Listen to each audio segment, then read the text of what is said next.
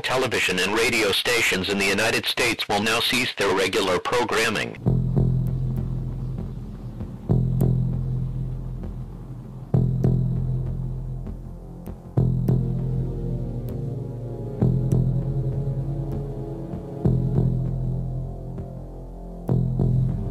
As you can see in the January 15th post on Mark13News.com, Trump signs Phase 1 China Trade Pact. Meanwhile, the TPP makes promising start. That's an article out of New Zealand. NAFTA 2.0 on accelerated path to approval. NAFTA being called the means to create a new world order by Henry Kissinger in 1993. And the Senate passed NAFTA 2.0 on January 16th. And as you can see on the President of the Council on Foreign Relations Twitter feed from January 19th, the U.S.-China relationship will more than any other determine the shape of the 21st century. The same CFR doctrine going back to the 60s, vocalized by Kissinger. 1969 being when Kissinger became Nixon's national security advisor, going to Beijing in 1971 with diplomatic relations between the United States and China being normalized by another CFR member, Cyrus Vance. Carter's Secretary of State. Carter's national security advisor was, of course, Zbigniew Brzezinski, and with all the latest engineered tension in Iran, it's worth looking into the people responsible for Iran in its current form. The Islamic Republic of Iran, that is to say, and the big three globalist tacticians of the 20th century were at the very least directly involved in muscling Carter into allowing the Shah into the United States, according to Carter himself, who wrote in his book, White House Diary, April 9, 1979, David Rockefeller came in apparently to induce me to let the Shah come to the United States. Rockefeller, Kissinger, and Brzezinski seem to be adopting this as a joint project to be used later, now that is to say, to draw the United States and China closer together, giving Russia no choice but to join, as pointed out by Brzezinski in 2017. Remember, Kissinger warned of increasing tension between the U.S. and China back in November, just before the unprecedented joint naval drills between Russia, China, and Iran, and then out of the blue, the death of the so-called shadow commander, followed by absolute media chaos and a cyclone of misinformation, including people erroneously saying that this has something to do with Daniel chapter 8, but the ram in Daniel chapter 8 is not modern-day Iran, but rather Ephraim and Manasseh, the British Commonwealth as well as the United States, having not only to do with the world wars and the formulation of the United Nations, but also the breaking of the United Nations, which is the great horn of the he-goat, as you can see in Daniel chapter 8, verse 8. And once that's accomplished, the new world order will emerge, the political beast of Revelation chapter 13, having 7 heads, which means the 7 continents of the planet Earth. And after the deadly wound written of in Revelation chapter 13, Satan will appear as Antichrist, called in Daniel chapter 10 the prince of the kingdom of Persia, because at that time, at the 6th seal, the 6th trumpet, and the 6th vial, most Christians will worship Satan instead of the true Prince of Peace, the Lord Jesus Christ. The Christian nations being what Persia in Daniel chapter 10 is symbolic of in the ultimate future ascents.